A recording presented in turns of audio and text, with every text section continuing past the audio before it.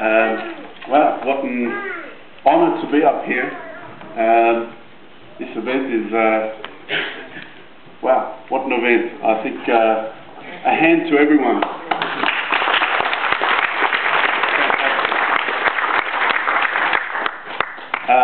I'd like to thank you all for giving me this opportunity to talk to you today.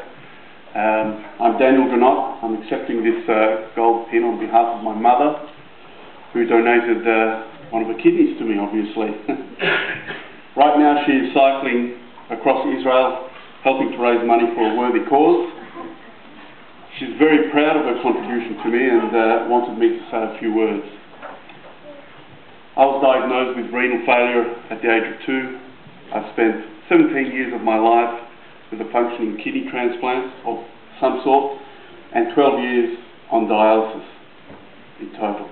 I've had 3 kidney transplants, the last one in July 2007 from my mother. The kidney is performing exceptionally well.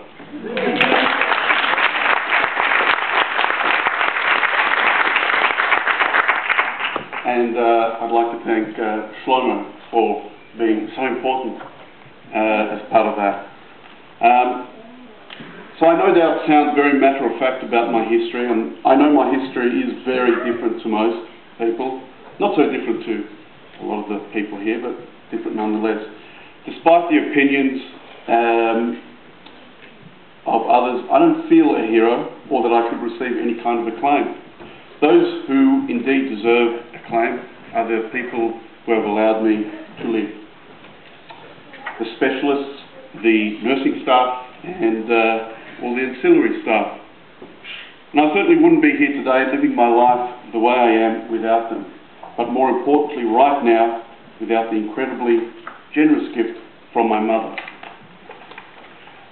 My family is a very close family. I always feel like my family is closer than all others. So I'm sure many of you can relate to my description of my family. Sure, we get into arguments. Sure, we get annoyed with each other frequently.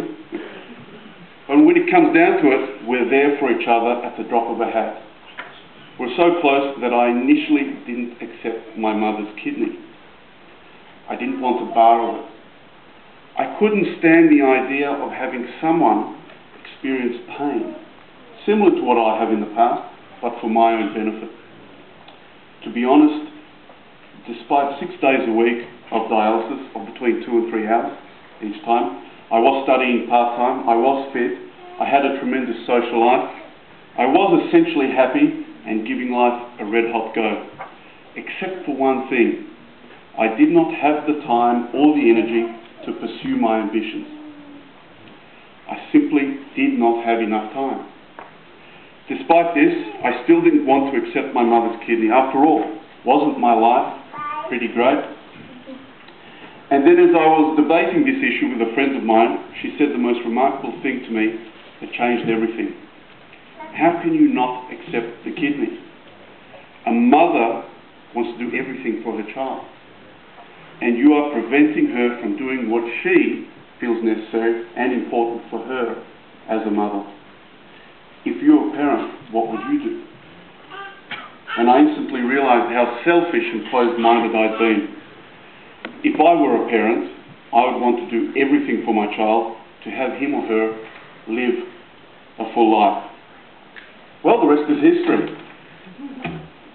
I've never recounted this story before, and it's important that I do. Yes, I am glad to be doing things now that were almost impossible before, and sure, I'm happier for it. And there are a whole host of other benefits, not to mention a more flexible diet, as you've probably noticed from my fine physique. I'm now an entrepreneur, and I lecture. But the lesson that I learned is that it really is far better to give than to receive. And when I talk to my mother, when I tell her how well I'm doing both professionally and with the help of her kidney, after a regular clinic appointment, I can see how happy she is. I can see how proud she is in me. And perhaps deservedly so in knowing that she has done the right thing as a mother in doing all that she could to make sure that her son had every opportunity to have a full life. I'm a very lucky guy. I'm a very lucky guy to have the mother that I have.